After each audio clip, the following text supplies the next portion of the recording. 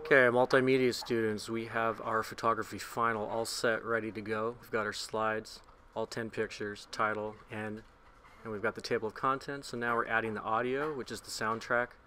Instrumentals work well for this. The one I chose was from Ben Sound. It's called Serenity. And we added in there, try to hide the icon as best we can. We're going to change this from on-click to automatic so it plays automatically. We're going to play it across all the slides, and just in case the song's short, we're going to go loop until stopped. Even though we discovered that hiding the icon during the show doesn't work when you convert it to video, we're going to try it anyway, just in case it does. Last thing you want to do with your song is make sure that you put it to the very first in the order of animation so that it plays first and then the other animations go. And I suggest that you test it out so that you can be assured that that's what's happening. So that's what we're doing here, and I am hearing it. I saw that my animations worked, and so that's a good thing. So now we can go and export this and create the video that we need. I suggest changing this to at least 12 seconds per slide because the default is 5, and if you leave it at 5 seconds, people will not have enough time to read what you've put for your photo descriptions. So as this processes, it takes a few minutes to do so, to convert it to an MP4 file. You should go over to your Google Drive here and prepare it to receive the files, because you're going to turn these files in from your Google Drive, so that I'm not doing a bunch of downloading. I'm just accessing a copy of your file from your drive, which is way easier for me.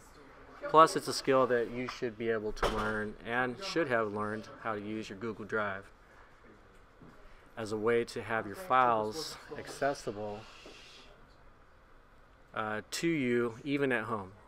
So this is putting the video in. I've got my video, I've got my PowerPoint slide, because you're turning in both, okay? And so we're going to go back and go to the assignment, and actually this is my view, so I'm going to go over to the student view so that we can see what you see. And so here we are. I did it for period 1. You guys in period 3 and 6, it's the same thing, looks the same way. I'm going to open, and I am ready to turn this bad boy in. So I'm going to go to the add button, and there's the Google Drive button, which is really convenient. So there's the 2 files that I put most recently, just a couple seconds ago, and I'm going to add them, and you'll see that I've got the PowerPoint PPTX extension there, and then I'm going to do the link of the video file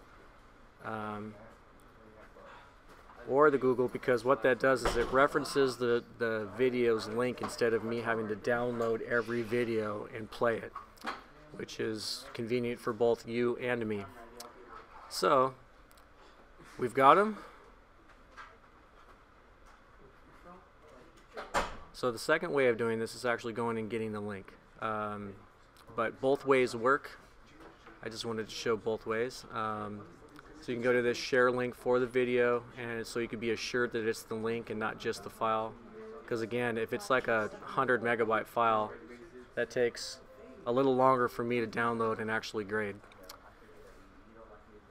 So we've got both files. We've got them sitting, ready to go, turned in. Click the turn in button as usual. Make sure you've got 2 files, not just one, because if you're missing one, it's automatically 25 points that you're not going to get, and that's going to suck for you, because this is a 50-point assignment. So I've turned it in.